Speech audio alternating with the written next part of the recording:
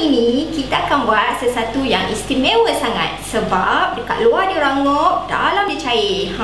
Dia bukan cheese lele, tapi rahsia. Kalau nak tahu, tengok video ini.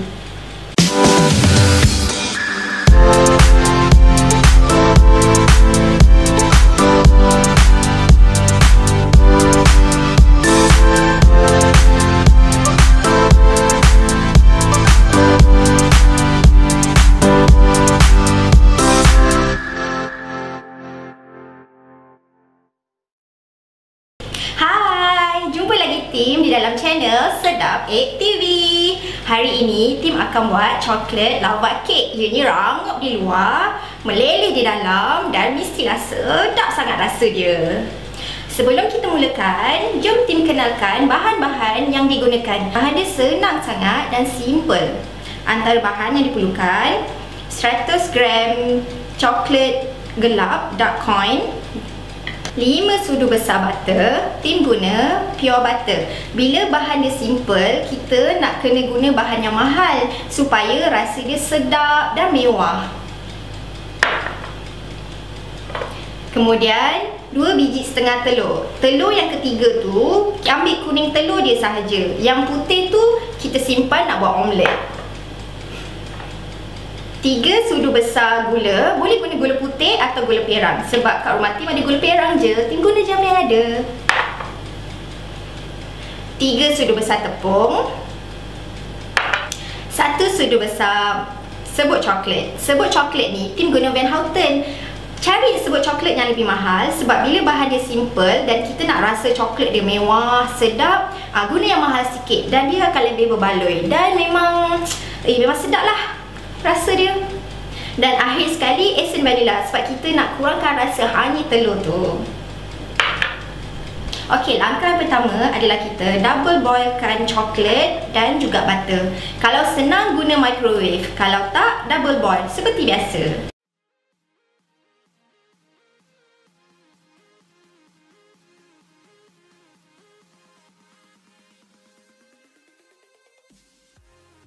Alright, cara simple nak double boil, kita panaskan air dan kita tunggu steam daripada periuk ni mendidih, dan steam tu yang akan mencairkan coklat. Kita jangan directkan mangkuk ni dengan air tu salah cara dia sebenarnya. Kita guna steam, barulah dia akan double boil. Kalau tengok ni, steam baru je letak, steam pun dah panas, coklat pun dah cair. Coklat ni kalau suhu dia terlalu tinggi, dia akan burn, dia akan terbakar. Jadi rasa dia akan hangit sikit dan juga dia akan berketul-ketul. Jadi kita kacau sampai dia cair sepenuhnya.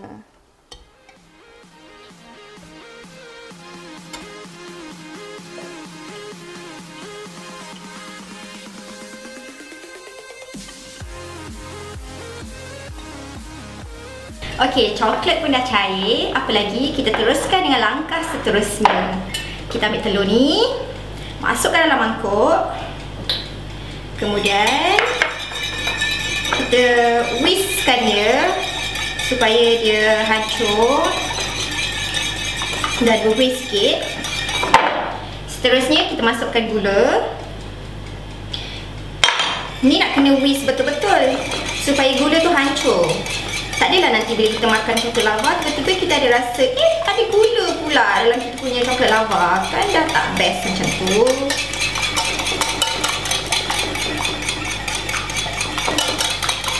Alright, kita tuang coklat cair tadi masuk dalam adunan telur.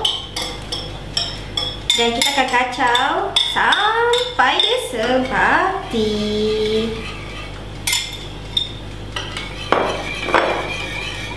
Jangan lupa esen vanila supaya dia wangi sikit, sedap sikit. Barulah harum kita punya coklat lava.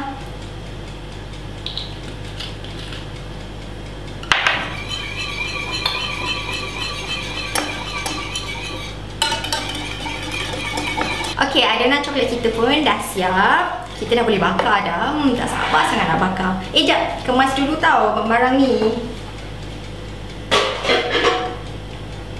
Okey.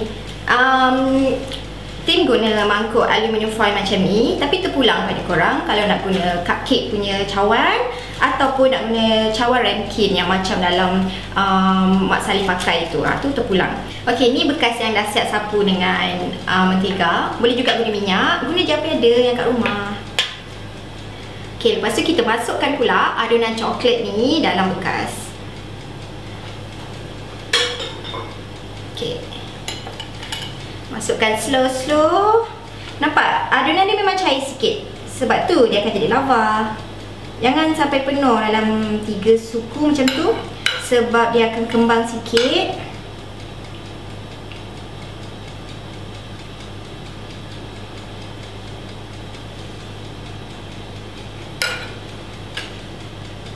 Alright, settle. Dapat 3 bekas, 3 coklat lava untuk dimakan.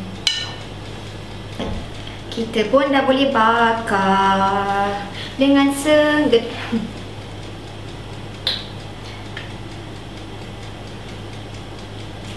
Ini Tim guna suhu 200 degree selama 10 minit. Sebenarnya dekat sini masa dia sangat penting, sebab kalau terlebih bakar dia akan jadi kek coklat. Tak jadi dah kek lava, rugilah kan. Sebab tu kena check betul masa, 10 minit, timing betul-betul, dan juga check betul-betul dia dalam dia cair lagi ataupun tidak. Sebab kita nak kek yang tak masak, kek yang cair kat tengah.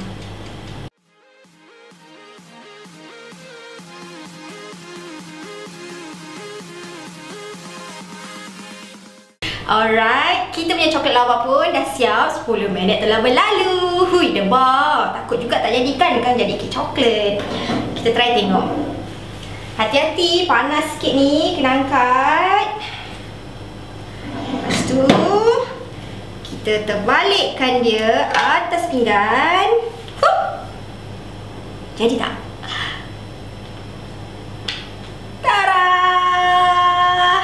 Nampak tak tengah dia macam cair kan? Tu dia. Kasih dia comel sikit. Kita make up. Guna icing sugar. Dah macam ni, winter sonata. Lepas tu makan. Apa lagi? Sedapnya. Bau dia pun dah, Allah, sedapnya.